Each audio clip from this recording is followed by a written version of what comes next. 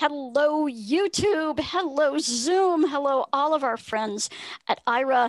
And you are about to enter the Aira active zone. Oh, Ryan missed his cue. Darn. Sorry, I heard double for a second. It creeped me out, and I couldn't do that. Oh, no. Are you still hearing double? No, I fixed it. Okay, good. I Okay. had to mute. I forgot that I could, when I start YouTube, I hear YouTube to make sure it actually works, Yes, and exactly. it scared me for a minute. Exactly. Well, never fear because the Ira Active Zone is a place where our Ira Active coaches can give you some ideas about how to use those minutes, because we hear from a lot of folks that you really want to keep your plans because maybe you have some credited minutes that you don't want to lose and things like that, but you've got a lot of minutes left over. And so let's come up with some creative and fun ways to use those minutes. And for this, we have a number of our Ira coaches here. And we also have Agent Melissa. Hello, Melissa. Hi, Janine. Hey, here she is. And so each month in the active zone, we're going to take about half an hour before our regular call and take a look at some ideas. And this month, because of Valentine's Day, and because, everybody else needs to put on at least 20 COVID pounds, we're going to talk food and kitchen appliances. So, did you ever get an appliance like for the holidays or for your birthday and it sat there in the box because you took it out, you looked at it and said, that's too complicated, too many buttons, I don't know how to use this. And it sat there until you sold it at a garage sale or something. Well, we're going to try to get out of that habit and make those appliances do something. So I'm going to throw it up to our coaches. Do you guys, and throw your hands in the air and we will get you here. But how many of you guys have used an Ira agent to help you get a kitchen appliance set up? I bet there are a lot of you. So let's see some hands. All right. None yet. Everybody's kind of going, don't be shy, coaches. Don't be shy. Don't be shy. Because I'm going to start to have to ask some questions here and get my tongue untangled. Yeah. So, okay. So Melissa. Wait. Wait, we have somebody. We have a phone number. I don't know if you're a coach, so I'm going to unmute you. But you know what? We're going to unmute you anyway. So have you used hello, Aira? person with a 914 area code. All right. From upstate New York, right? It's probably cold Central out there. New York. Yeah, hi there. Right. Okay, you might do I have to unmute, maybe. There we go. Okay, there we go. Okay, we got it now. And hey there. My name is Louise, and I've been using Aira for about maybe 3-4 years. I lost more of my vision, about 5 years ago, and so Aira's been helping out a lot. I use Aira for my stove and my microwave because my stove is a digital stove and it's all the display, and we can't read that. My husband's blind too, and so we'll use Aira to let them read the numbers and everything like that, and that's how we've been doing that for now. Oh, great! Awesome. Now, Louise, do you have a regular burner stove or do you have a flat top? It's the burner stove. I prefer those. Believe me. Yes, me too. Every time I look for apartments or houses, I always look for the burner stoves. I have a friend who loves the flat top stove, and we had one when we moved to this house, and I hated it. It was like 2 days, and it was out. So, but she actually uses Aira to line things up on the burners until she got used to kind of the layout of the stove, and now she's used to it. But occasionally, if she's got a new pot or something to put on there, she'll call an agent and ask if it's lined up on the burner. Do you have any little things, Louise, like an air fryer or anything? I don't have that, no. But we also use it for microwave sometimes, like to set the time, or if we have it with little braille dots on it, but sometimes the dots will fall off. Oh, and, so that's been helpful too. Great. With her husband Barry, and Ira's very helpful because our stove is very old and a microprocessor is going on it. And, temperature keeps jumping around, so we have to make sure when we begin what temperature we want to set it at. Gotcha. So it's really been good. So I might be buying a new stove soon. So any good suggestions? Ooh, have accessible talking ones? So The question is, have you looked at stoves with an agent yet? Yeah. No, that's what I said. That might be a good thought soon because we need something soon. Yeah, okay, then we'll think of that. And I know I believe there are some that actually have smart apps, so you can control them from your phone, from the phone app. But I don't know how accessible some of those apps are. So and I'm not that tech. I'm somewhat techy, but not that techy. But I'm getting there, though. I'm getting there. We'll get you there. Never fear. And, good. Okay. Yeah. We've been going into any stores right now. Yeah, we're not going to go into stores right now. It's part of it. I don't blame you on that one. Yeah. Don't blame me on that one. But this is good talking to you. We will listen to you all the time, and I'm glad you're going to have this part. So we will be on all the time, and other questions we'll talk when we can too. It's a pleasure to get to talk to you guys. Yeah, okay, absolutely. Here. Some new voices here from cold and blustery Central New York, and all right. Yeah. So we do have Shay, who is an Aira active coach. Hey, Shay. Yeah. There we go. Finally. Crap. There we are. So, Miss Shay. So talk to us a little bit about, accessible appliances that you guys have, because I know you and Ryan are both, well, Ryan is the master cook, as I understand it. No, well, sometimes she is, mostly. Okay, well, good. I follow directions off a box. I'm great at following directions off a box. You just described my house right now, Shay. That's pretty much it, yes. And that's actually one of the things I get agents to do, because if it's something I know I'll use again, I'm not going to remember the measurements and everything off the box to remember later. So I make agents write them down and email them to me, because then I have them again for the next time I use the same thing. Yeah, and then I just have it there ready, and I'm like, okay, I know how to do this now. It's in an email somewhere. Yes. So that one's really useful. Definitely. Awesome. And we also have a deep fryer that continually changes.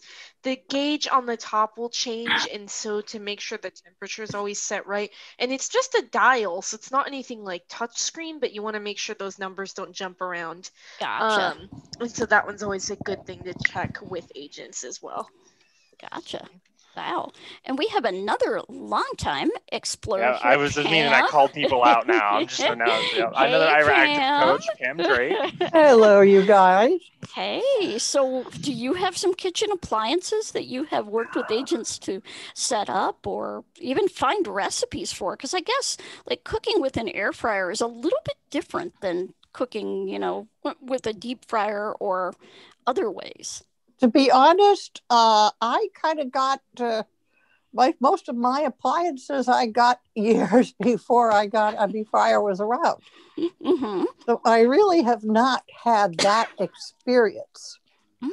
But how about finding recipes? You caught me noshing Necco wafers. I'm sorry. My husband is a huge Necco wafer fan. I love them. I just found them. Actually, I haven't done a lot of cooking lately, but I do know that where we've had our, it's not exactly recipe related, but there is that odd bottle. Okay, I just had an experience today. I guess this qualifies. Dave found a package of pork country ribs in the freezer. So he brought them in, and first I asked an agent to identify that they were in fact the pork ribs. He was pretty sure they were, and they were. And then I forgot, and I called back and said, "Could you please tell me what the weight is of these things?" So I guess that could qualify because it was a kitchen absolutely. event.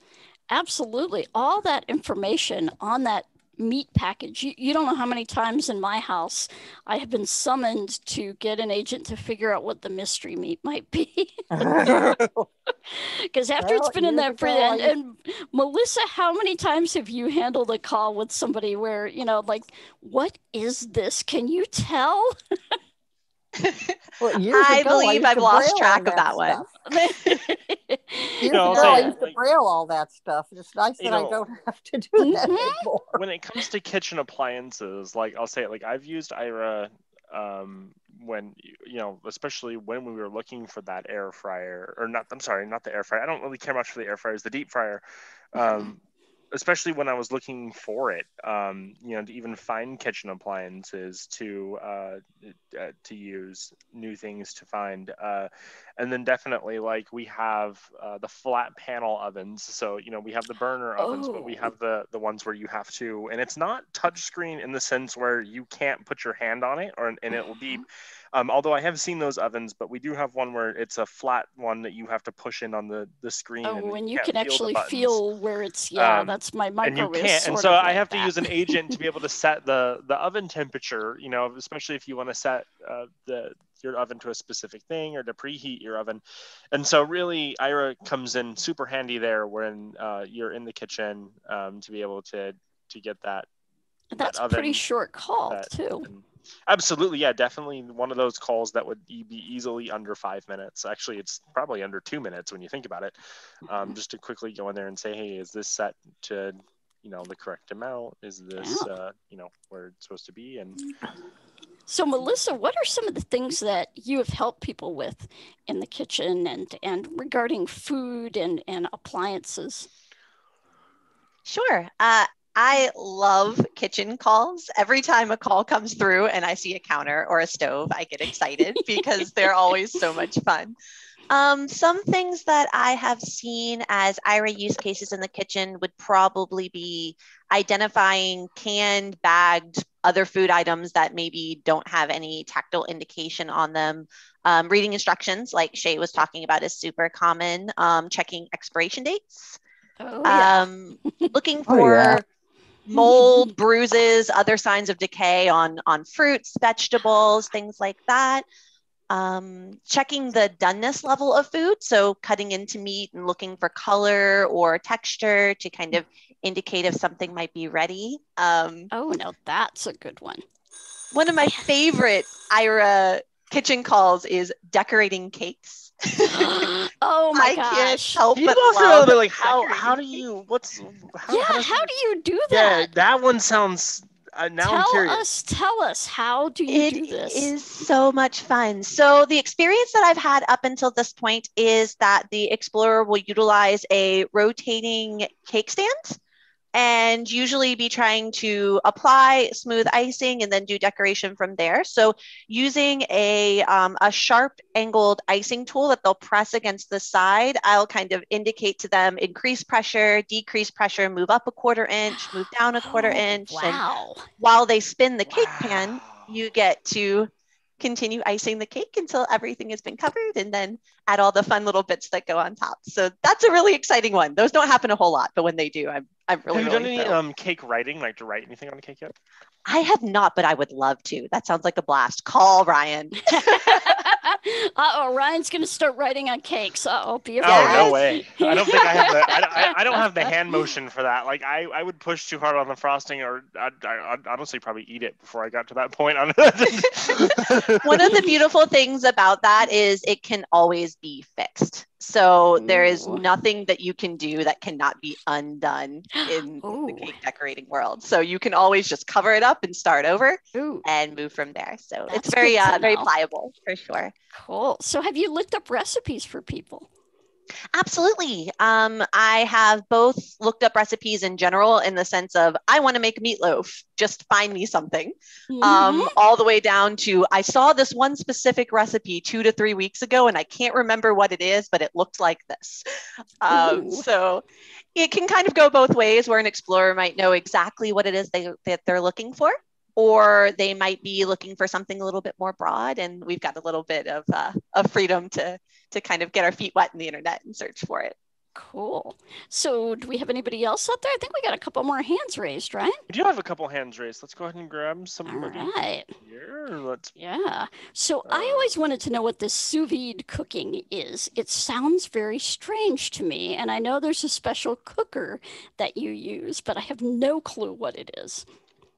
We're going to hear from Londa. Mm-hmm. Oh, hello, Londa. It takes a second to unmute. Right. Yep. So when I unmute you guys, there's a button that pops up on your screen, whether it's on the phone or the computer, and you have to make sure that you hit that unmute button. So. It's easier to find it on the computer, but I was in a hurry, so I'm using my phone. So I've done, I love Instant Pots, and I borrowed several different ones and tried them. Yeah. I have had agents make me button layouts. Oh, I like this. So that you can remember where the buttons are. And what we do is generally the agent and I will go over it together. And then I'll tell the agent how I want them to structure it so that it makes sense later when I go to read it. Gotcha. And that's a great idea. Because you can't always go from left to right. Like you might have the up and down buttons and you need to know which ones those are. And then you've got buttons for your different presets. And then I use my Instant Pot. I have a Duo Crisp, which is an Instant Pot, but then it also has an air fryer lid. Oh my. But it remembers for each setting the last thing you had it set to. Oh, that's nice. That's cool. It's nice, but if you forget where you last had it set, it can be a nightmare. Wow. So now you can reset it to factory. You can reset that one to factory defaults if you forget. There is a way to do that. But I just will often just call an agent and say, how do I have this set? It's easier. The other thing I use them for is I have a George Foreman grill. And the one thing I love my Foreman grill. Yes. But you can't tell when it's ready. Yeah. Yep. Because it's a light. It's a light. Yep. I tried using a light probe, but in order to getting close enough was like, oh, that's not going to work. That's hot. Yeah. Because they get hot on the outside. And the thing I haven't done yet, but that I've thought about doing is I watch a lot of Instant Pot cooking videos.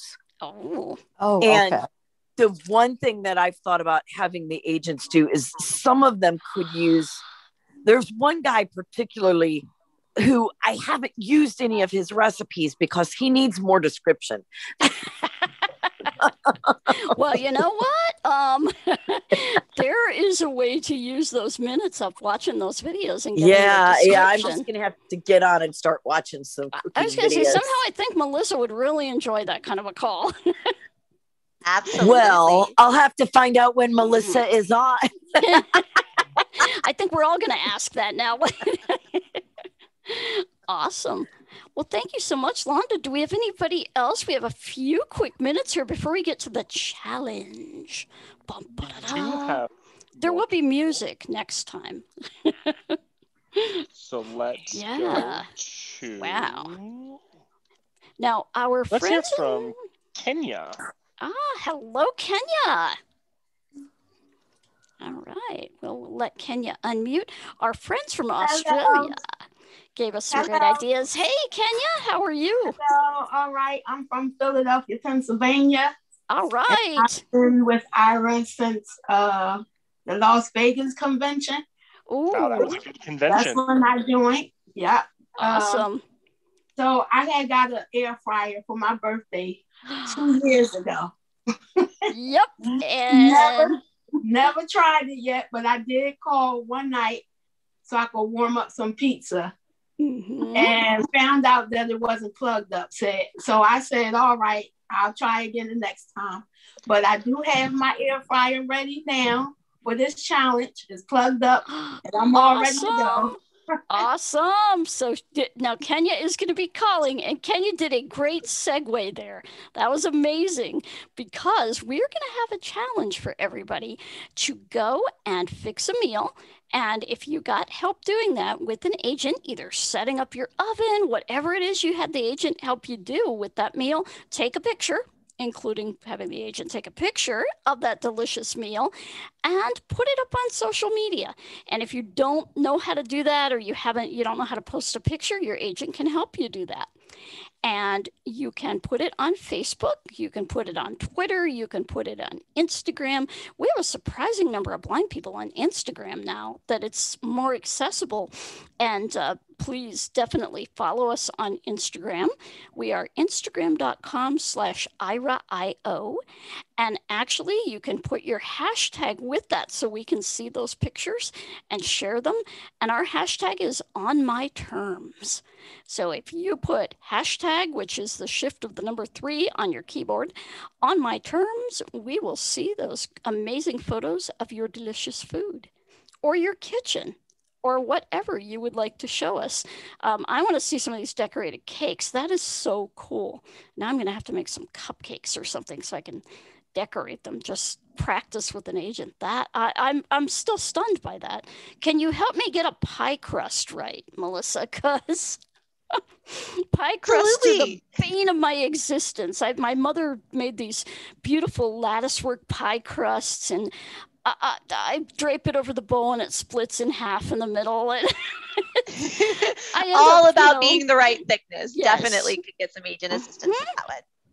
I end up cutting it up and making cinnamon rolls out of it. So nothing wrong with a good cinnamon roll. Exactly. None will go to waste there. For those of us that are guide dog users too, I've heard rumor, and I want to try this, but I know there's a way to make dog treats as well. Yes. And so doing that would be fun.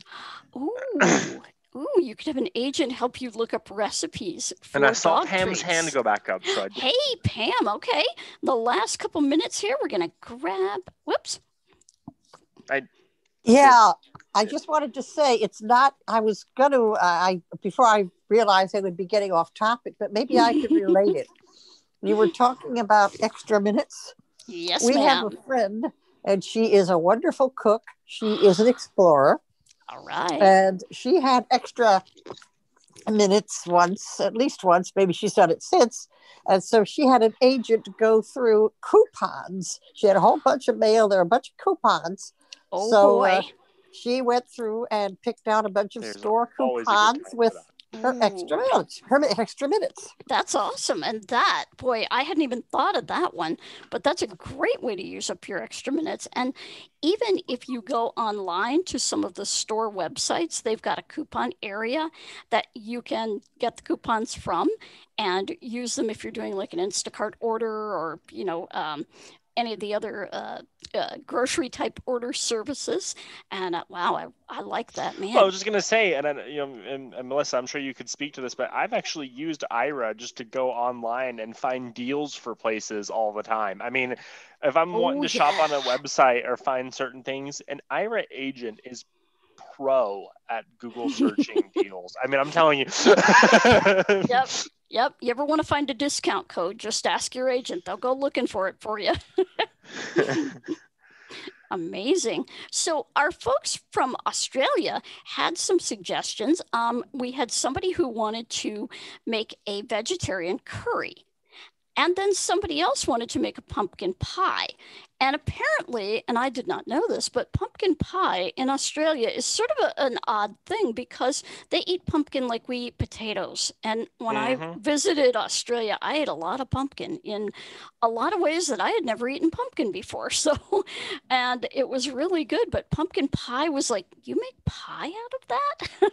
And so their challenge was to do a vegetarian meal and put the pictures up. So again, those pictures would go up on our social media sites, on your social media account with the hashtag on my terms.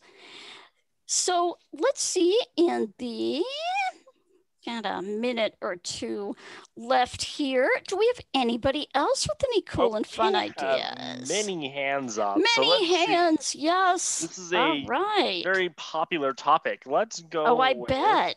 Grant. I'm starving, and here's Grant Downey. Hello, yeah, Grant. I'm very hungry at this point. I haven't had dinner yet. Neither have I. I had some celery before I came in here. I'm like, that's not doing it. Well, hello, Grant. How are you? And while we're waiting for Grant to unmute, bring. Right, I'm gonna unmute somebody and let's see who gets it first. And let's see who gets it first. Who's gonna get the unmute?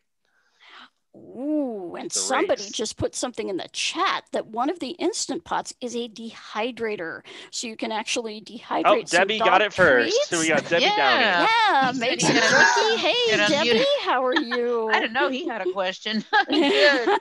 I'm friends with Barry and Louise, so I'm glad to hear that they're on too. Oh, awesome. Yeah. I haven't used Aira to set up an appliance other than like a TV to tell me about the buttons on the remote and that kind of thing, but I did use it, and it probably could be done again, to help me with using the self-cleaning feature of the oven. Because it had instructions and I had the book. I even found the page for them so that, they can look at it and tell me what I had to do. And we had to set the clock on the stove, which was not set. Oh boy. Because you have to leave it for a certain number of hours or whatever. And so they helped me with setting that that clock, and it's all digital, so that was pretty cool. Push this one, push that one more time, so it was cool the way we got that done. But like I said, it could be used again. In fact, I talked to the same agent the other day that I spoke with. I remembered telling her, I think you helped me with cleaning my oven. And we did some shopping the other day, and they are good at doing that. They gave me a recommendation for something that they've used, and we'll see how it goes. It sounds like it's going to work out. So I do have an Echo Show, and that's got a screen. And I did have them tell me about the buttons. So next we're going to hook it up and see what more help I need, because that doesn't come with a remote. Oh, awesome. Which I think is dumb, but well, yeah, I was gonna say, but maybe they figure you can talk to it, so probably so. But that's for another time. So, anyway, so I see that. I see that Peg has a sous vide cooker, and we have a couple of other notes here. Well, how about we let Peg? Yes, let's let Peg tell us about the sous vide cooker. I'm curious. I'm intrigued. I'm very intrigued. Hi, Peg. Hello. There she is.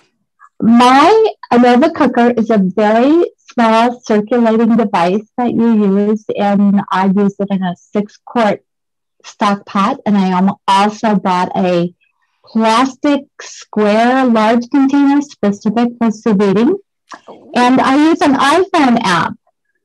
But sometimes someone in my kitchen hits the button on a screen of the device, and you don't know whether it's changed or not. So I have called Aira to verify that my screen is still working as I intended. Excellent. So, but the apps are usually pretty good. I usually use Aira when I'm setting up, like I have an Amazon combo oven, and I use that when my internet gets disconnected and I need to set that up. I have an air fryer that's Kasori that is only internet and Echo, and there are no buttons on it. So I have talked to Aira about that. I have a Wi-Fi Instant Pot that I got some assistance setting up. And my favorite thing to use Aira for is finding the extra recipes on packages of food. Like there's a muffin mix that I like that has a wonderful breakfast egg bake that you can't discover with barcode reading. You can't. So I like to use it for those kinds of things. And then one of the odd things that I did when my husband was being very particular about cutting boards, They have cutting boards and sheets, the not quite silicone ones, but they're made out of flexible, some kind of plastic. And they have pictures of vegetables or chicken or beef. And you only know by those pictures or the colors of those boards. So I had Aira help me sort those boards. Oh, great idea. So, and that way you can keep the meat away from the vegetables when you're cutting. That's a brilliant idea. Yes. That's brilliant. So, yes. Wow, you guys have brought it, as I expected, so to our ideas, first so many thoughts. Aira Active Zone. And I'll tell you what, you guys were absolutely active. So please do not forget to tag those photos on social media with the On My Terms hashtag and show us all these cool things that you were able to do with Aira. Well, I want to thank Agent Melissa and see, I want a cupcake now. Oh, that's so bad. I really want a cupcake with the big icing. Big you know where to find us, Janine. Yep, I sure do. Well, now it is time for the monthly Aira Explorer Call. And woo, do we have a lot of stuff for you tonight. So, I am Janine Stanley, the Director of Customer Communication here at Aira. I have our product manager, Ryan Bishop, with me. Hey, Ryan. Hello, everybody. And before you announce the next person, give me a second. Hey, there we go. And there she is. And we have Miss Emily Hill, the Director of Customer Experience, with us today. Hi, Explorers. Yeah, my gosh, these guys are, everybody's going to go out and decorate cakes now. This is going to be exciting. I'm looking forward to all the cake decorating calls. I know. I was shocked. I had no idea that you could decorate cakes with Aira. That's way cool. So tonight in Aira News, we have a lot of different things for folks. I'm going to start out with a really short tech tip here. Some of you who have the iPhone 12 have been having difficulty with overexposed photos that end up looking a bit blurry. And so we actually found a fix for this. And what you want to do is you want to go into your camera app, and there's a button that's right next to the flash button. It is called the low light button. And you want to double tap on that and make sure that it is set to either 0 or it's off. And what this does is it detects the light level and then allows you to, it automatically adjusts the exposure time. Well, unfortunately, sometimes it's not always right, and it's not the greatest if you're trying to take pictures of printed documents. So you can do that. And then to make that setting permanent, you're going to go over, and this is all done in the camera app, but then you're going to go to your settings app in iOS, and you will go to the camera portion of the settings app. Then you'll go to, I'm going to miss a step here, preserve settings. And under preserve settings, you're going to go down to creative controls, and you want to turn creative controls on. And what that will do is save whatever settings are on your camera at that time, and they're not going to change the next time you open the camera app or your agent uses the camera app to do something. So if you have any questions about that, or you want to check it with an agent, your agents can go over that process with you to make sure that your iPhone 12, and that's for the 12, the 12 Pro, and the 12 Pro Max, to make sure that they are all taking awesome pictures. So, Ryan, let's see, what's going on in the world of product management these days? You have been super busy. And see, he's super. You know what? busy No, now. I literally, so I have 2 mute buttons, one on Zoom and one on my headset, and I forgot I used the one on my headset today. So there we go. Janine, I'm not coming to you today with a product management thing, but I'm coming to you today with a semi-update from customer care. Back to the care land here for a little bit. So he's putting on his Care Bear suit, folks. I am. Yeah, absolutely. I was, just for fun. Some of you may remember the Care Bear stuff from back in the day. I was actually Funshine Bear. I don't know if I ever. I did not know that. Yeah, well, I was. Yeah, I don't know if I ever shared that in any of that these explains calls, this update, then, doesn't it? Well, guys, let me first start out by saying, there's so many ways to get a hold of our customer care team, but I come to you today with a new feature that we are opening up, and I guess this could be considered product management. I don't know, product management, customer care, however you want to look at it. But we've just launched a new ability for you to get a hold of your favorite customer care agent. So maybe you don't have time to get a hold of them on the phone right away. Maybe you need something that's a little bit more not real time. Maybe customer care wants to get a hold of you for a quick update and they need to let you know something. We have now unveiled texting. So you can now text your customer care agents. Now customer care team. Now let me first start out by saying this is only to the customer care. This is only for stuff that you would call the standard 800 number 4. But so it won't reach any Aira agents. That's the first thing I'll say. The second thing I will say is it will not come from the customer care number. So for example, in the UK, you'll get texted from a +44 number, not the 800 number that is a UK number. In the United States, it is an 858 number, not the 800 number. So I will read those numbers out to you guys shortly, and I'll also put them in the chat.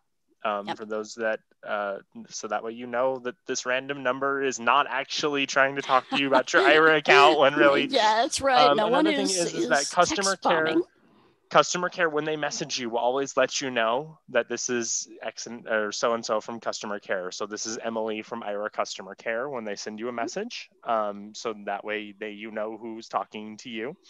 And of course, as always, you can call the number that's texting you and it will connect you to the customer care phone line. So if you save this number to your contacts, whatever you decide to do, you will be able to call that number and get to the phone tree and talk to your favorite Care Bears. I know I love talking to them when I call in. They're great people, but just so that way you have another way of talking to your customer care team. This is going to be really handy for our friends in Australia and in the UK who are in time zones other than if you've got a problem, you can actually get that message to us pretty quickly via text. So, but we now have our fearless leader, CEO, Mr. Troy Tilio, with us for the first Aira Explorer call of 2021. Hello, Troy. Hello, everyone. Hey. Welcome to 2021. I'm finally able to roll that off my tongue. I was still saying 2020. I wrote 2020 for like 3 days. Don't feel bad. Yeah.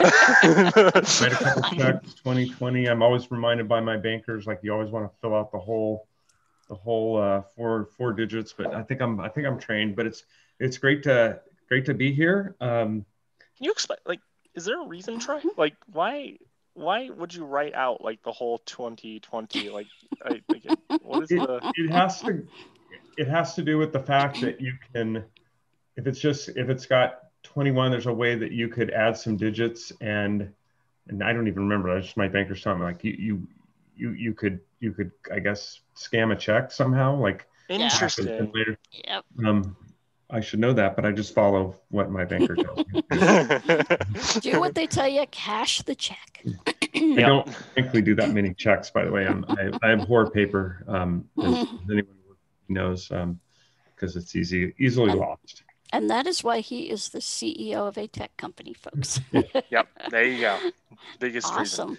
reason. My kids, even my wife, I annoy them sometimes. I even have for you guys who know what, we all know what email is, but there's a tool that's pretty popular in tech called Slack. You might have heard of Slack. And we have a family Slack channel. We have a family Slack. So instead of doing email, we send each other Slack, and they think I'm weird. It's text on steroids, folks. It's 2021, guys. Yes. There you go. There you go. Well, Troy, we are excited because we're going to be at CSUN. That's our next big announcement, right?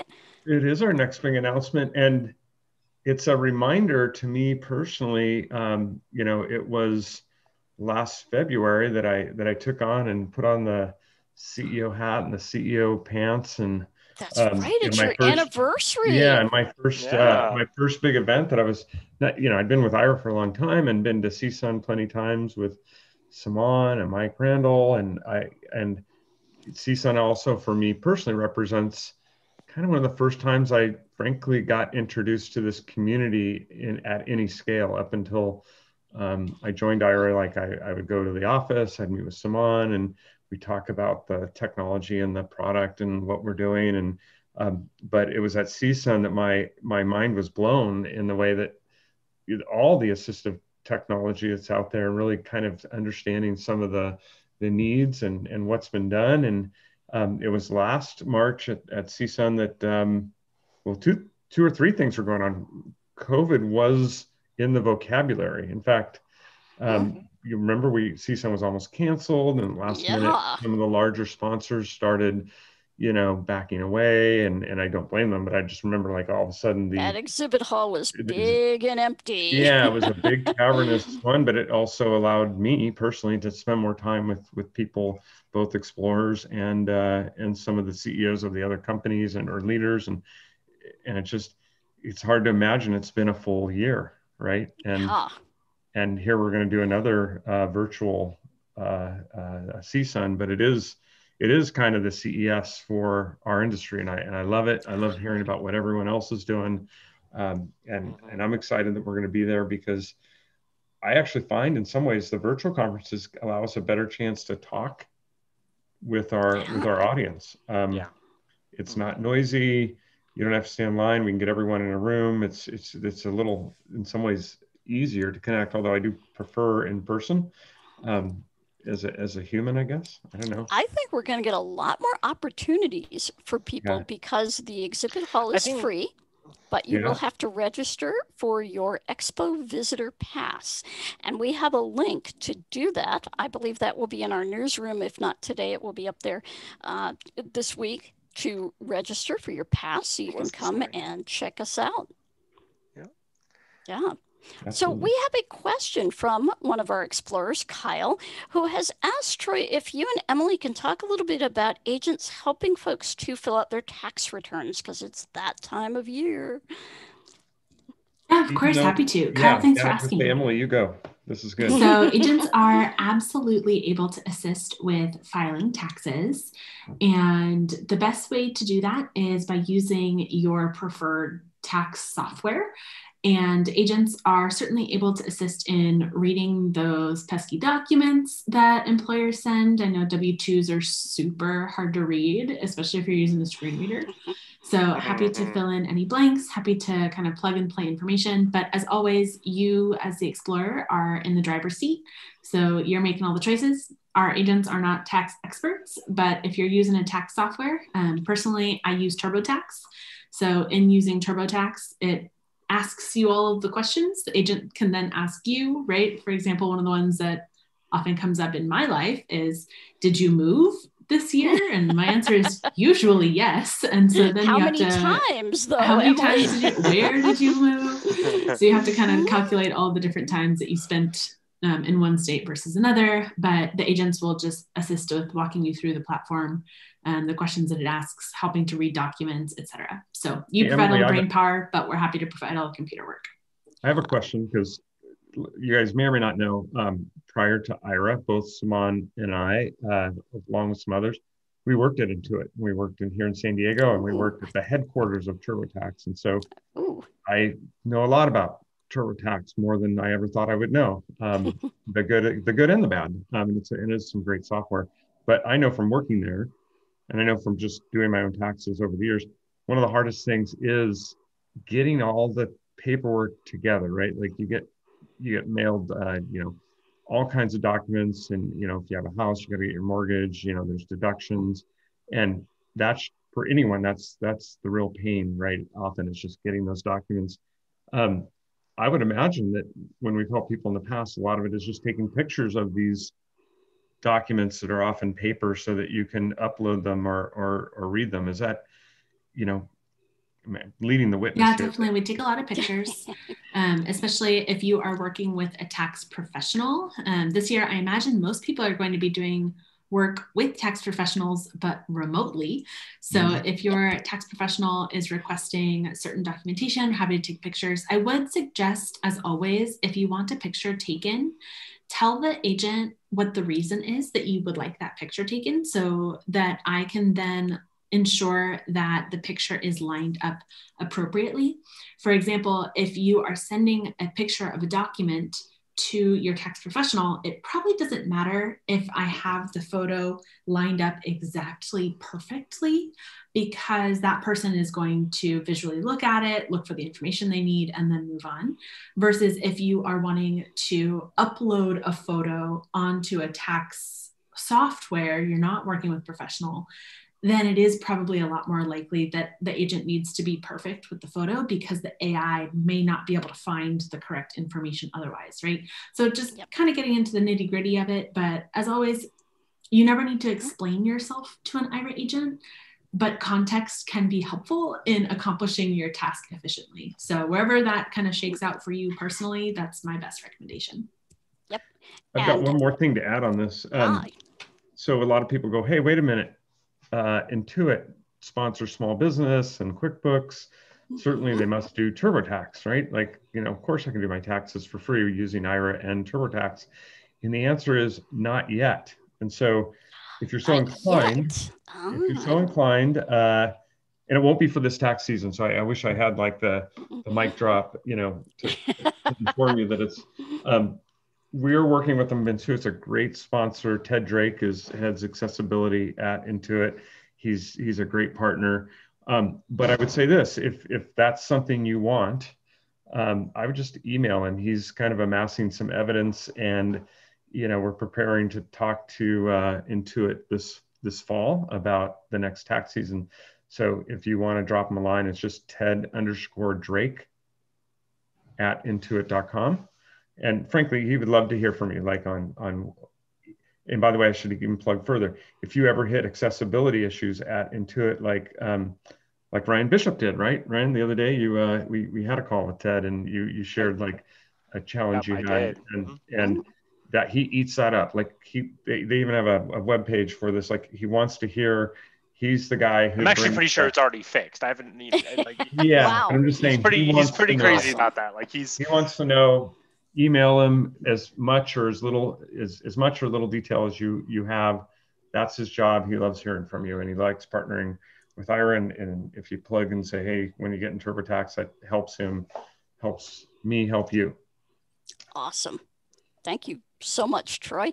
And a really quick tip for you on documents. If you are going to be photographing documents to upload and things like that, get a dark cloth, gray, dark brown, black, navy blue, something of contrast to put that document on so it shows up a little bit better.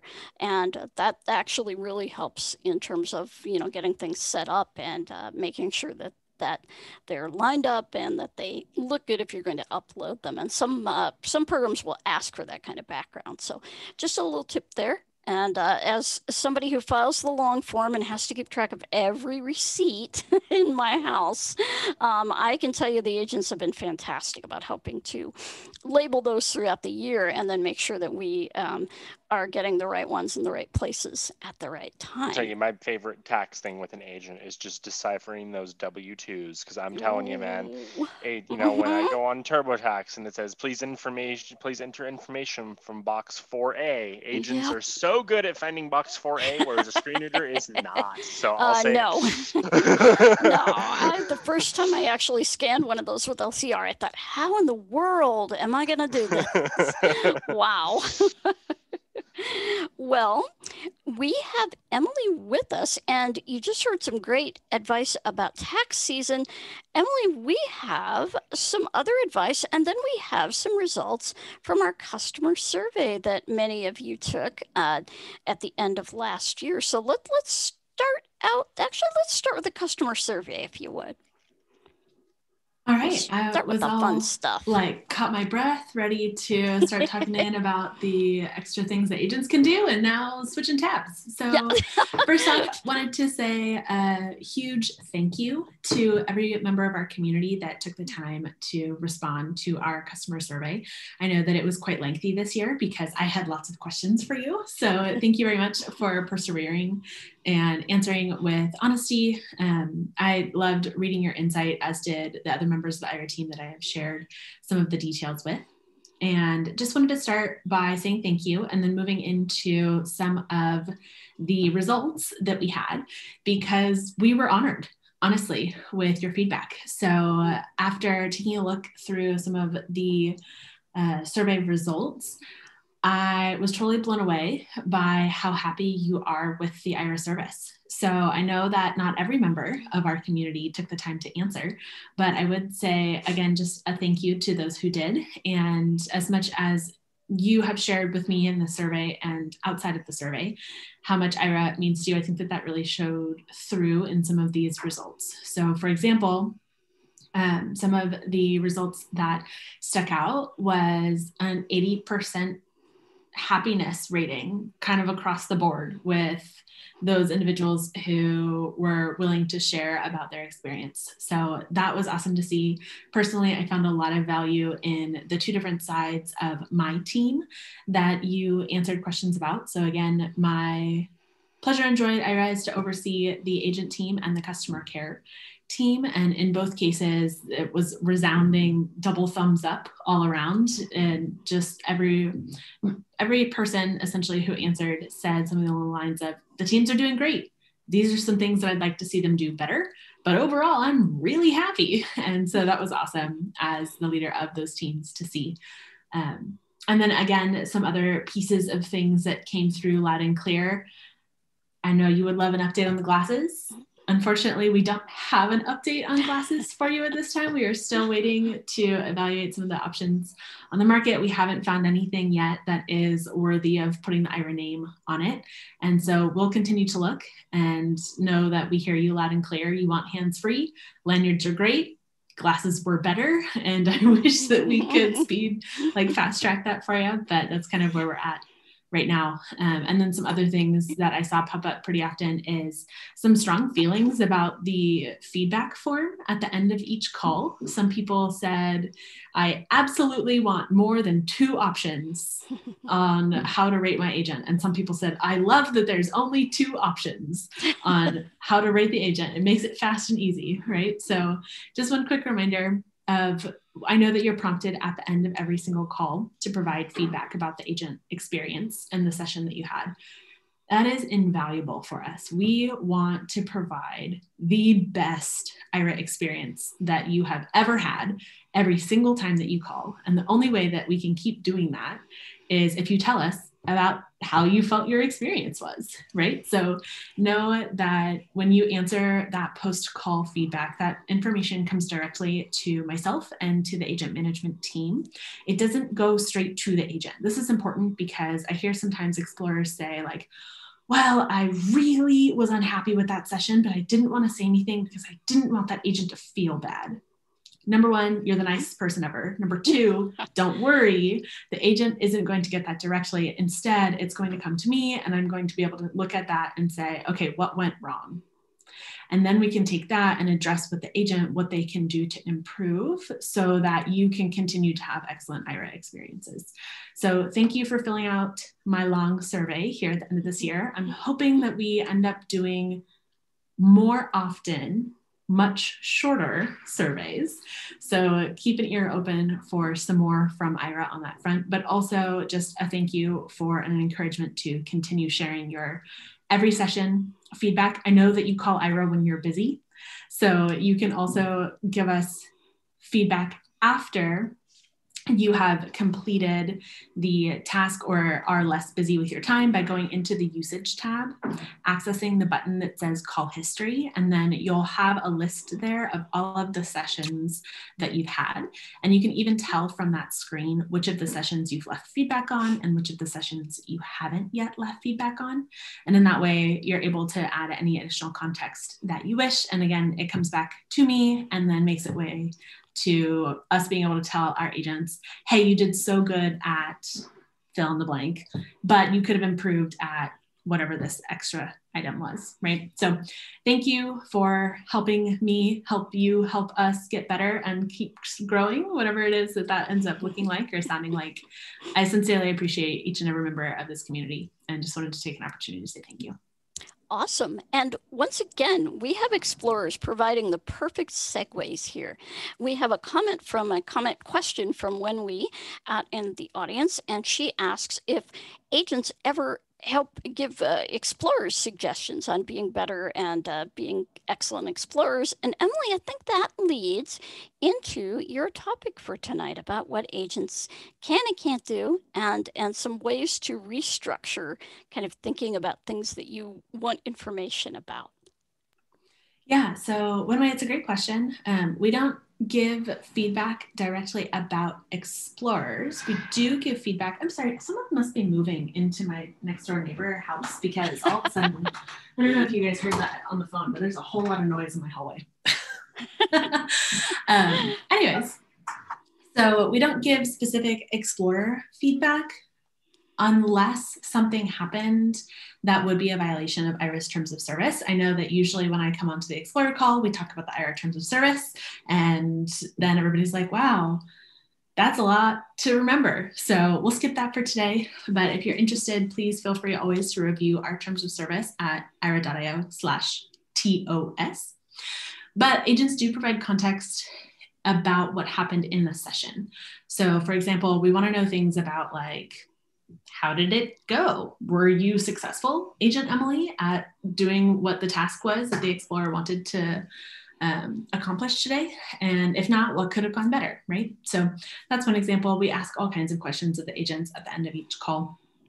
But that is information, again, internal to Aira. That's not something that we ever share because it is quality assurance and control, right? We want to be able for the agent to have an outlet that was like, oh my gosh, that was so hard. I totally rocked it, but that was 8 lanes of traffic plus a railroad track and like had to hold my breath the whole way through. Already now. Yeah, right. So whatever it ends up being, it's more of like an opportunity for the agent to share with their manager how the session went and where the agent felt like they could do better. So nothing yet about like how to be an excellent explorer per your question, but launching into one tip and trick that I've been hearing about lately is explorers being curious on how to ask an agent about the agent's opinion. And this is where it gets into a little bit of the gray area, right? Because what we want is always for the agent's first response when you are seeking information as an explorer to be objective.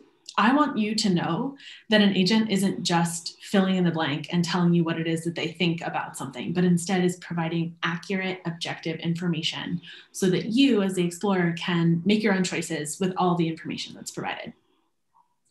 But sometimes that just doesn't work right. Yeah. So what about, as one of my explorers likes to ask, I'm congenitally blind. And sure, you can tell me that this is red and that's pink, but like, do people wear red and pink together? I've never seen anybody wearing red and pink together. So how am I supposed to know if these two colors go together? And the answer is just ask.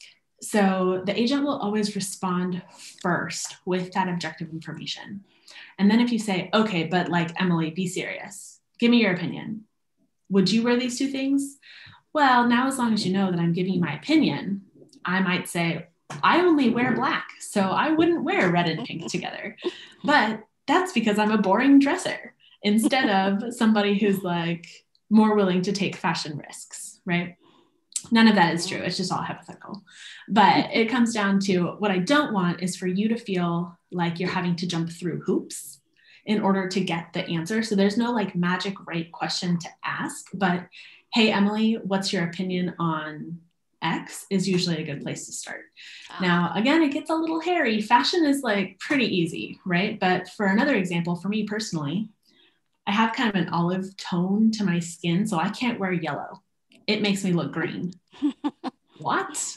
Right? So like maybe you look and you're like, well, I'm like, does this look good on me?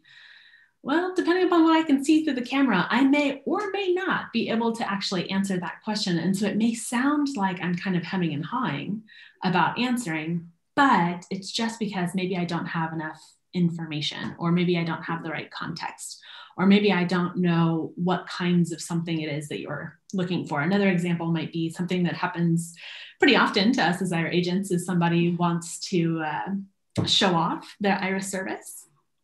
And so they may point their camera at the person sitting next to them where they're trying to do a demonstration and say, well, describe this person.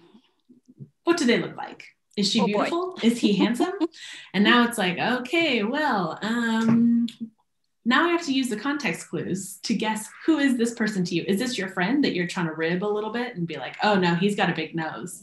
Or is it your wife that you're trying to be like, oh, tell me all about how beautiful her eyes are, right? Whatever the context is, the more hints you can give the agent, the better the opinion answer is that we're going to be able to output on the other side. So know that first and foremost, right off the bat, it's going to be objective information. If you want more, if you want different, you are so empowered to ask for that. Just know that once you get into that opinion area, it gets a little hairy about, well, now you're asking my opinion as a person. So my opinion as a person is XYZ, whatever the situation might be. So I have something that may go to Wenwei's question. Let's say I want to do a PowerPoint, and I want to do a really cool looking PowerPoint, but I don't really know what a really cool looking PowerPoint is. How could I approach that with an agent and say, okay, I know what I want to talk about and I have my outline. How do I make this look really good? What would we do? How could we figure that out together? Yeah, Janine, that's a really good question. So I'm trying to think of, like, if you were my explorer and I was your agent and you called in and asked this, kind of what's the track that I would personally go down? I'd probably start by ensuring that everything across the board in the PowerPoint presentation that you're working on is formatted consistently. So sometimes, especially with PowerPoint, bullets may be wrong, or it may be a different color, or the margins might be weird, or maybe you thought that the text box was big enough, but really it's small, but You've JAWS looked at my read it to PowerPoints, you. Haven't you? No, I haven't actually. But maybe JAWS read you the whole thing, but visually I can only see half of it because the text box is the wrong size. Whatever the situation, fill in the blank, right? So that's probably where I would start, is going through and making sure that font formatting, everything is consistent. And then I'd probably ask you some questions about, like, well, what colors do you like? Or if you're presenting to a company, what kinds of, do you know what company, like, can you share what company it is? Maybe I can look at their logo and see what kind of colors they do. Maybe I can look for something where it gets a little bit funky, is in like clip art. Like, personally, not really a fan of clip art. And so if you ask me, like, oh, Emily, just like find me an animation of a beating heart on clip art or something, right? I'll be like, okay, I'm gonna look for one that's not really cheesy because I don't really like them. And it might take me a long time. And you might start getting flustered, right? Like, Emily, why is it taking you so long to find me a piece of clip art, which I'm sure is present there? And I might be like, well, these are all really lame. Like, are you okay with a really lame one? Or do you want something that's a little bit more professional looking? And then that gets to be your choice. So that's really where this kind of like back and forth conversation becomes super valuable in the Aira service, is like, then I can kind of poke and prod you and you can kind of poke and prod me. And then together we can kind of make something magical happen. And that is really the big difference, folks, in visual interpreting and sort of just describing. It's that back and forth, that interaction and interpreting. And we have a question here in the chat from Albert. I don't get if you can read that one, Emily, but he is asking about a video that he has. Yeah, Albert, I see your question here of, can you ask an Aira agent to describe the video while you record it with Zoom? Yes, you can, but you need to ask the agent's permission to record them. Most of our agents are going to be fine with that, but on the off chance that an agent may not be, you guys all know this, we talk about this pretty often. Aira is located in California. California, for recordings, is a 2-consent state. And so therefore we operate on requires two people's consent in order to do this thing. So if you're welcome to ask, the agent might tell you no. Personally, I've never known a single agent who says no, but just leaving that door open for if somebody isn't able to provide that recording for you. But most of the time, the answer will be yes. Now, I don't know about using Zoom, as you mentioned. Most explorers, when they are doing this, will put their phone on speakerphone and then use some kind of like third-party voice recorder. Janine may have good suggestions about brands or types or something like that, but that tends to be the best option for recording agent voice. Yeah. And if you have, it would depend on, kind of what you're doing the video for. If you're doing it for, product demonstration or something like that along with the agent, then maybe the Zoom screen share would work well. It really depends on what you're doing it for. And we're happy to talk that out with you. Also, if you just want to email support and maybe have one of us talk to you about, okay, how can I best do this? I want to do this and I want to get the agent description in there. And how can I do that? And we're happy to talk that process out with you as well. So yeah, great.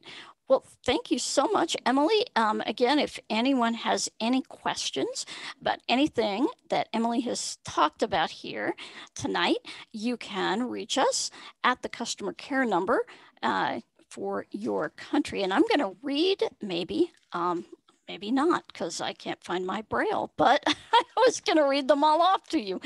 But the customer care numbers, and the one in the US is, of course, 1-800-835-1934. Customer care is open, Ryan, from 6 a.m. to 6 p.m. Pacific time here in the US, correct? Correct. That is correct. Give me a second. All right. I had the other ones pulled up, and I didn't have these ones pulled up. And of course, you put me on the spot for the thing I didn't have in front of my face. I was going to say, I have our one thing in front that we'll be talking about here in a minute. We'll give you the numbers.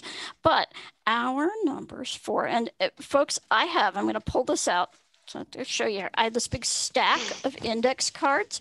There are about 25 of them here with various Braille things on them. And the Aira numbers happen to be one of those things. And then we have some new Aira numbers for you. But our main customer care number in the US is that particular number that I just rattled off to you. We also have an email, support@aira.io, which is universal. That's good for anywhere. If you have a question, what's the local number in my country? Just write to that email. You should, am I correct, Ryan? They should also be able to find that local number in the app, right? I do believe. Right, yep, in the mobile tab of the app. Oh, and here's a question from Valerie while we're looking up these numbers. Has an agent ever helped an explorer with their YouTube channel? Oh boy. Emily. Emily. Short answer, Valerie. The answer is yes, of course. You bet. And some really cool ones too. We have, and we'll be sharing this as soon as she gets it done and gets it ready. But Lucy Edwards in the UK has a very active YouTube channel, and she has used an agent, and she has done a video about how to use an agent to help you set up your YouTube channel. So absolutely. And now I have the magic numbers. So I do too. So we just found them at the exact same time. All right. So, and we've got our US numbers, but now for that magic texting feature, oh, awesome. And Valerie is all set for this YouTube thing. So that, folks, is another great way to use those extra minutes. Now, if you're going to text customer care, you can, in the US and Canada, you can text 858-242-4457. That's a pretty easy one. And we will also put all of these, Ryan, we'll put them up in the chat for everybody. And we will have them also on email. We'll have them in our weekly email to all of you. So they'll be all over the place. Never fear if you don't get them. Our customer care main number in Australia is, of course, the 61 prefix, or 0, I believe, if you're in, 1 if you're in country. And that is 765-096. That's our main number. And if you are in Australia and you would like to text customer care, you can call 61488-839-767. And I'll give that one again. And that is the country code 61488-839-767. Now we have our number in the UK, and our customer care number there, the main number, is and that is 44 for the country code 800-046-5668. That's our main number. And then do you have the text code, Ryan? I do. It is +44 and then 1493 20 and then 2472, or you can say 20 Aira. That works too. Oh, that's cool. I should reiterate that whether you call the main number or these texting numbers, you can still reach your customer care team via phone. So if you don't want to memorize all of those numbers, you can call one of them, whichever one you prefer. If you just want to save the texting number, they'll all call your local customer care, a customer care team nearest you for any needs that you may have. I'll read that UK number again, just so in case anyone needs it. So it's +44 1493 202472. Awesome. And also remember our phone tree, you can actually have Aira call you back. So if you don't have time to hold, whatever the case may be for customer care, you can get a call back from them, and you can set that up via our phone tree. We're excited to say that is working, and we are happy to have you set that up for a call. Now we have a couple quick events this week. On Friday, we have an afternoon at the museum show, and that is going to be at 4 p.m. Eastern Time, 1 p.m. Pacific Time. And we'll be featuring the Blind History Lady. And Peggy Chung is the Blind History Lady, and she has an extensive website about the history of blind people.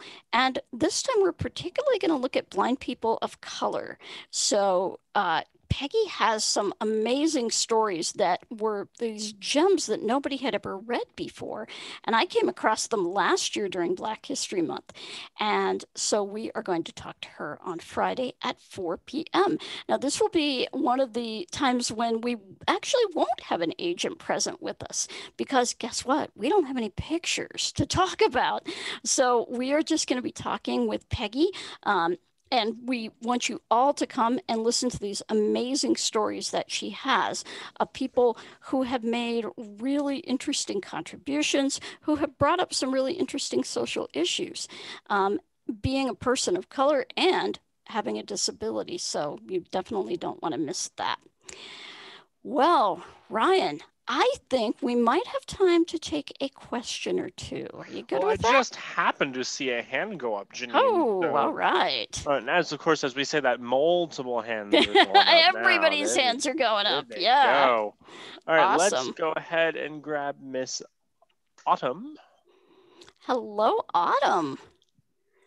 All right, and you may have to unmute yourself. There you go. You are unmuted. There we are. All right. And I actually have one question about the number you guys just read for the US, the texting number. Can you please repeat that again? Oh, absolutely. My fiance is over here typing it in his phone. No worries. It is 858-242-4457. Awesome. Great. Cool. And, all right, thank you. Sure thing. Sure thing. And I think the Aira elves need to make a snappy jingle of that. You know? I'm scared. Be afraid. All right. We also have a question from, a lot of phone numbers have questions. All right, let's talk to some phone numbers. So we're going to hear from a phone number in the 914 area code. I believe we actually talked to you earlier. So hey. Hey, it's Barry in Louise again. We tried to sign up for CSUN. There's a field that says username. What is meant by that? Aha, that is a very good question because you know what? We haven't tried to sign up for it yet. I was going to say, I don't know. That's a very good question. But this might be something that we might get an agent after. So we may be able to get the answer for you on that tomorrow to take a look at that. They may want you to create a username, I'm not sure, or they may just want you to put an email address in there. Oftentimes, there's a field for the email, and it says a username for another field. Let me see. Okay. Well, Ryan is going to check I'll look that up really quick and see if I can get you an answer now. But if not, then we'll definitely get that answer for you and get it out in our next email communication. Absolutely. Okay, thank you. Yeah, thank you for pointing that out. Very much appreciated. Because, that's... All righty. And we also have another phone number that has a question. Okay. It is a 502 phone number. Oh, 502. Which I think is Kentucky. That is Kentucky. That's Louisville.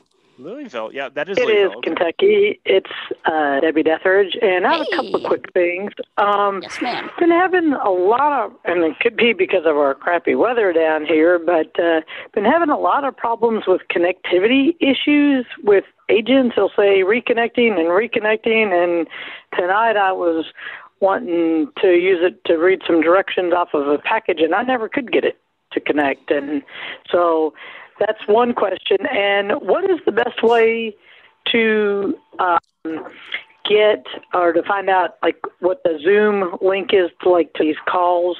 I thought I was on the Aira group on Facebook, but I'm not sure because I haven't seen anything. So. Oh, sure. Debbie, actually, I can answer your last question, and then I will turn it over to Ryan and Emily for your first question.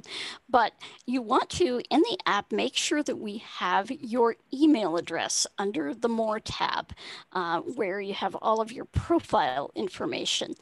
And as long as we have that email address in there, then you should be on our email list. Now, check your spam filter because, as newsletters do, sometimes they end up there. Yeah. But, But we are now putting out a weekly newsletter.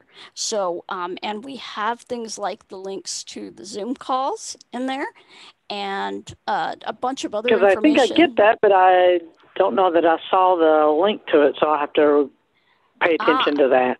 Mm-hmm. Yep, and they are definitely in the email. Now, this time I actually put them in the text, so it says click here for our Zoom call or click here for our YouTube channel.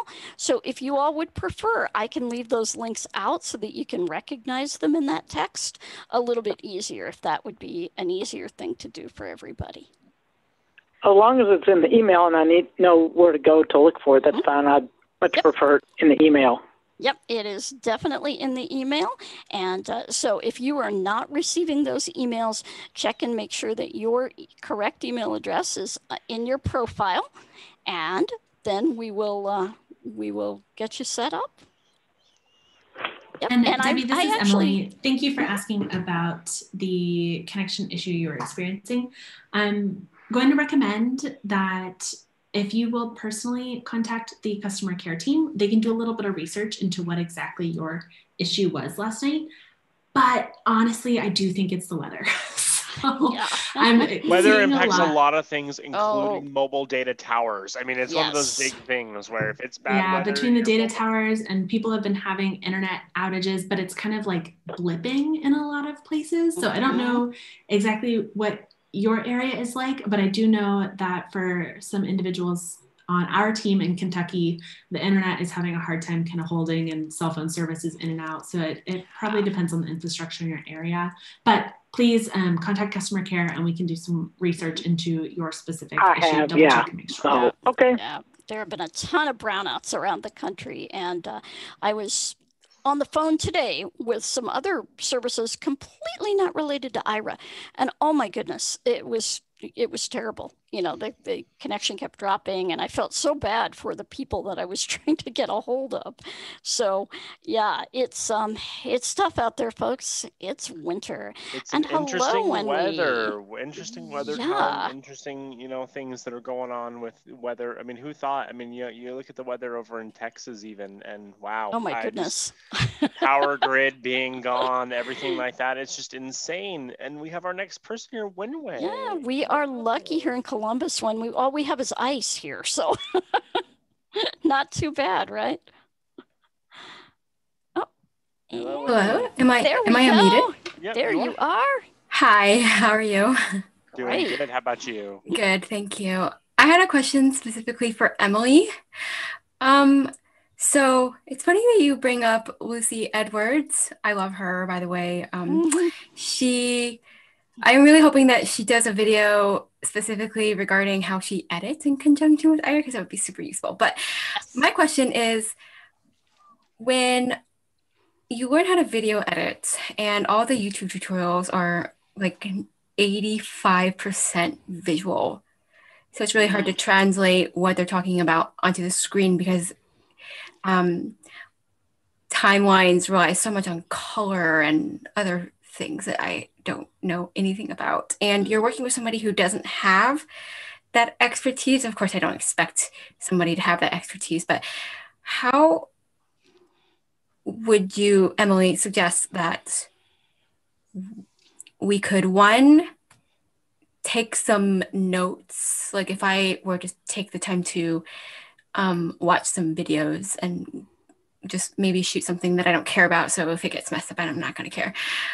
Take some notes that'll be easy to read. I've tried taking some notes, but some agents have found them difficult to read.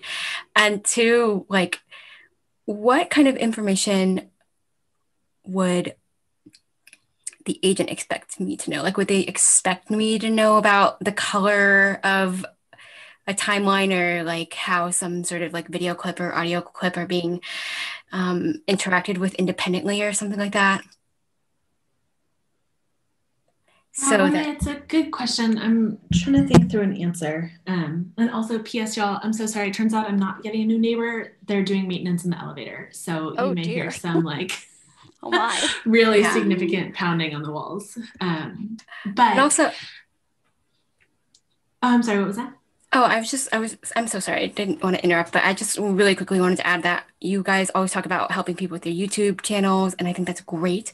But I would be really interested in your response of like the editing software that people use, if you're able to disclose that, and how precise people are about their editing. Because the editing that I'm doing is for my small business, and it has to be pretty precise and professional. Yeah, I'm not sure if there's a specific software that I could recommend that I've seen other people using. That might be a really good question for our listserv or other professionals that you know in the field who are using something in particular. For the agent, the interaction becomes a little bit more if you can tell me exactly what you need or what certain buttons look like. That might be useful. So I'm thinking about, for me personally, I've used, what's the basic one that comes with the Mac? iMovie? iMovie, yeah. Yeah. iMovie, for example, so hard to use, but free if you have a Mac, right? So a lot of people use it. And some of the buttons are not necessarily self-evident what they are because they're a picture or a symbol rather than a word. So if you can tell me like, hey, I'm looking for the cropping tool, it, like other agents have told me it looks like whatever, or is whatever color, or, fill in the blank, whatever it is that you're looking for. And then giving really specific instructions about where to crop it or what to do. I would say that in this kind of a question, the agent would likely need you to be 100% the expert on the software, or at least like explain really well what it is that you'd like. One option that I've used in the past with explorers is not usually with video editing, but with other things like setting up a manual for, like going through a manual for like building a piece of IKEA furniture, something that's equally as complex as editing videos, just in a different way, right? So in that way, you may be able to find a YouTube video walking you through step by step how to do a certain thing. And so if there's a certain video that would be helpful that is visual, so maybe not helpful for you, but would be helpful for a person who is sighted to go through and look at it, like maybe have the agent watch that as they go through it, and then you can kind of edit in line with the directions in the video. So maybe it starts with the cropping and then it goes into starts with uploading content into the editor, then like dragging onto the timeline, then cropping, then, and then the agent can kind of pause the video, do XYZ task. But they would likely need to rely on you to be the expert. Right, of course. I totally expect that. I guess for me, I have been really struggling to articulate what I want the agent to click on. And also I've been struggling to find a way of like going about that, of gaining this information. But this was super helpful because like we could just watch a video and I could just film something that I don't care about and throw it in my timeline and play with it and ask questions about the positions of buttons, what they look like, and if they ever move or whatever, like where I could expect them to be, and just be mindful of that when we watch the video to ask and write it down. So thank you, Emily. This was helpful. Yeah, no problem. And it's also a good lesson that's applicable in lots of different types of tasks, not necessarily video editing. If anybody who is listening kind of checked out, you're like, well, I don't edit video, so this one isn't for me. One explorer who's really good at this, he's a student, and he is excellent at knowing where on a page, because if anyone has been a student recently, then in the last couple of years, you've noticed that school websites have gotten like impossible to navigate, right? There's things are not named what they should be named in order to get you to where it is that you need to go, or the bar moves of where you can find the different navigation piece, etc. So this gentleman has basically memorized like either the title of what it is that he wants the agent to look for, or the color, or where on the page it might be. And then he can direct the agent. And then he likes that because now the agent is faster at of course. accomplishing. Yeah. But of course, it's like extra brain power on his part of like having to keep all of that in his mind. But he's a student. He does this every day. So it's like not that hard for him. So that is also an option. Like because the agent is only as good at however you can direct them at whatever that thing is that you're wanting to accomplish, right? So if you can kind of say like, okay, Emily, it's my first time using this piece of software, and I'm going to need to be using this a lot because I just joined this math class, and this software is totally inaccessible, and I just have to use it, right? Like, give me a walkthrough of like where these buttons are, what it kind of looks like, what I can kind of like as an agent, as a person who decided you look at this thing, like what's the first thing you see on the page? Okay, from here, now let's go like all of the different places. And so I've had a lot of explorers tell me that that's really helpful because then they feel like the agent is much faster because they can get them there faster. I guess, and you're totally right. I take that approach in the things that I do for work, but I know what I'm doing. So I guess I don't think about it, but it's really helpful to reverse engineer that. And while, an agent is learning, you can learn too, and be very deliberate about the questions that you ask. So. And I see here in the chat that Valerie has mentioned that there is someone who is organizing a class apparently about working with iMovie on the Mac. And Valerie, if you want to send us that information to support@aira.io, we'll be happy to disseminate that and make sure that people know that that's happening, because I think that's great that someone is actually willing to do that. I found that the very basics of iMovie were somewhat accessible on the Mac, on the iOS. I haven't tried it on the Mac, but so, for example, some buttons that actually looked weird to sighted people actually had voiceover labels. So I could tell what the buttons were and they couldn't, which was kind of amusing. But we will definitely try to get that information. So Valerie, if you can, like I said, send that to us, that would be awesome. Well, also I would helpful to know, Janine, kind of yeah. like where the pitfalls of a particular piece of software that you're trying to use is. Like if you know that there's something in the software that's really hard to use, like you being able to tell your agent that makes it easier when the agent gets there too. I'm still thinking about iMovie. Yes. Personally, it's like the worst software. But the hardest part of iMovie is trying to finish the job. Like the button that you think would be the save button is not the save button. And every single time that I'm trying to use it, I have to always look it up and figure out like, okay, where did I go wrong this time? Why can I never remember what this button is? Yes. But now I know that. So I just book extra time into whatever it is that I'm trying to do with iMovie so that I can go each time reteach myself where that button is. So if you know that there's something weird on a piece of software like that, then being able to direct your agent in that way also can be helpful. Oh, that's great. That's fantastic. So we have some great suggestions tonight and some great issues that have come up. So I'd like to thank everyone for your contributions tonight.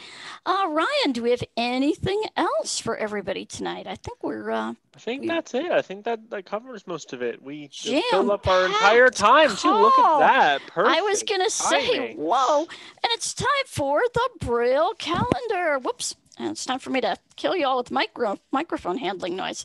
There's the Braille calendar. It's kind of cheating, though, because March, as it's not a leap year, repeats exactly the same day as February. So our March Explorer call will be on St. Patrick's Day. I do not want to see anybody coming in here with green beer, okay?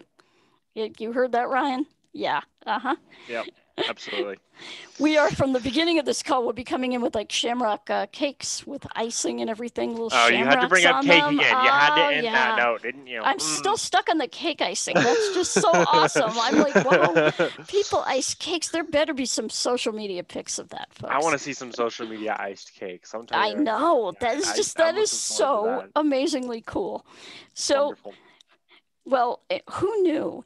Now, next month in the Explorer, in the active zone, we're going to be talking about exercise equipment, and we may have to after all that cake icing. I know. I'm excited for that one. Oh yeah. You know, I have to say I joined Apple. The new Apple Fitness Plus. Did you? Yeah, and it's really nice. So now I'm looking at exercise equipment. So I'm looking forward to that one. Yeah, absolutely. And Valerie brings up a good point here.